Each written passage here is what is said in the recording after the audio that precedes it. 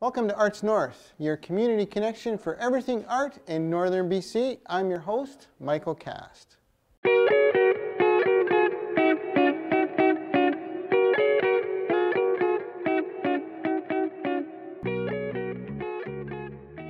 For our very first segment here on Arts North, we'll be at Studio 2880 joining Cliff Mann. We're going to have a little conversation with him and discuss the opening of his show, Animal Farm.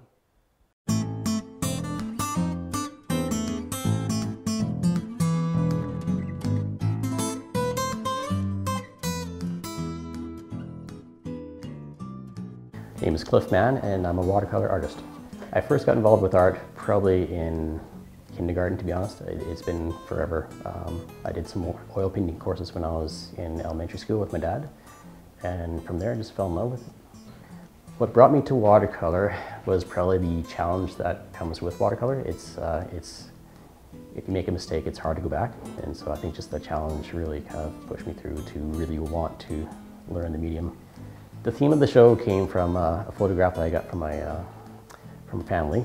They sent a close-up picture of a chicken, and I thought, oh, I'm gonna have to paint that someday. And that someday turned into like half an hour later.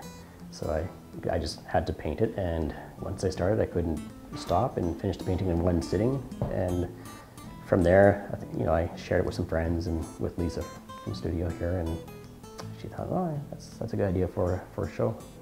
I chose the other subjects. I've always had some photos on standby to paint someday, and so it was just a perfect opportunity to finally get to them. The color palette that I use is pretty basic, pretty much your primary colors. I'll probably never use a green out of the tube. I'll try and mix most of the colors I can use in the primaries. And that's what I've done for each piece here in the show. I can speak to the horse painting. Her name is Penny, and about 4 years ago, she was one of 116 horses that was rescued from a man down in Armstrong. And she was put up for auction, and a lady out in Fraser Lake bid on her, got Penny, fell in love with Penny, and ever since then she's been healthy and happy and living the dream. I don't necessarily have a favorite painting. It's funny you ask that because you kind of fall in love with each piece that you're doing at the time. Not right away. Each painting I do at some point during the process I hate it and I want to rip it up. I'm sure a lot of artists are like that, but I try and push through to the final piece and determine at the end whether, right? It's a lot of times when you paint the eyes in these animals, they really do come to life, and so when I had to bring them down to the studio, it was kind of sad to see them all go, right? Yeah.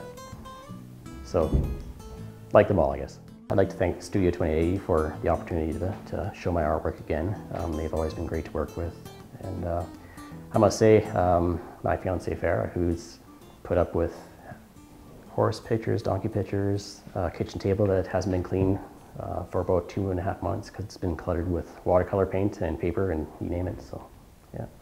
Thank you for joining me today on Arts North. If you're in the neighborhood, don't forget to stop by Studio 2880's feature gallery and check out Cliff Mann's artwork in person. Check out our next installment when we sit down with Darren Corbiere and discuss some of his original Indigenous art that includes fluorescent inks and black lights. Just a little teaser for you here on Arts North.